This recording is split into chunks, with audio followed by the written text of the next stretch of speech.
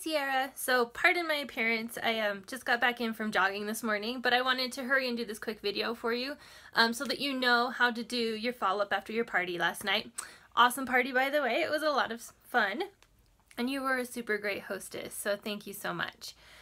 So as we follow up, I want you to remember that free is in the follow-up. So a lot of people have really busy schedules and sometimes I just plain forget. I know I sure do. And so a lot of people obviously weren't able to make it to the party, even though we did have a lot of people that did.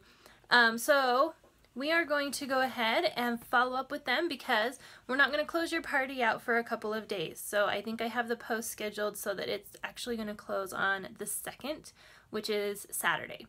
Like I said before, if your mom needs a little bit more time, just let me know. We can leave the party link, the shopping link open after that. So this is how I want you to do your follow-up. And I'm going to kind of illustrate it with these stuffed animals for you because it's a lot easier to understand that way. So Facebook won't actually let me message people unless they are my friend, but they will let me talk with people if it's a group message and one of the people in the group is their friend. Which it's really easy for me to be able to help give recommendations and stuff that way if there's actually a message going between us.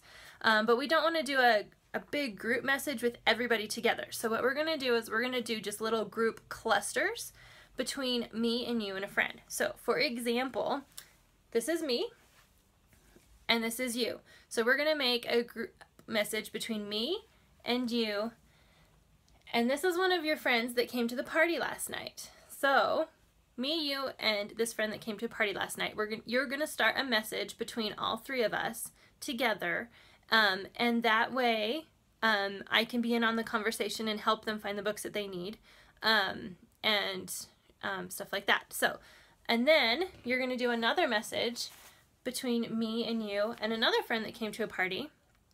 And so we have just the three of us in this other group message. Same thing, so that I can help them find different things. And I'm going to send you a little blurb that you can copy and paste for the message, and that way it makes it super easy for you.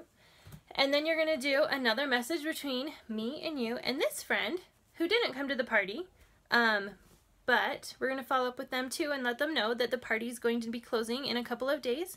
And see if they have any questions and see if I can help them find any books for their families too. So, and you're going to do that for all of your friends. So each message is just going to be the three of us, me and you and a friend. And that way it makes it so that I can get in on the conversation, help them find the books that they need, and make sure that they know when the party's closing, and if they have any questions I can help them out with that. And I found that that works really, really well. Just to make sure that your friends can get their questions answered. It's kind of, it gets kind of interesting when you're passing messages from them to you and from you to me and then me to you, and you, go back and forth like that. It makes it a little bit tricky. So these little mini group messages make it a lot easier. So, yeah, that's how we're going to do our follow-up messages. Let me know if you have any questions, and then I'll go ahead and send you some little blurbs. There'll be 2 different blurbs, one for you to send to the people who came to the party last night, and then another one for you to send to those who couldn't make it last night. And so be looking out for those 2 messages. I'll get those to you, and let me know if you have any questions. Thanks again for a great party. I hope you had fun. I sure did. And we'll talk to you later.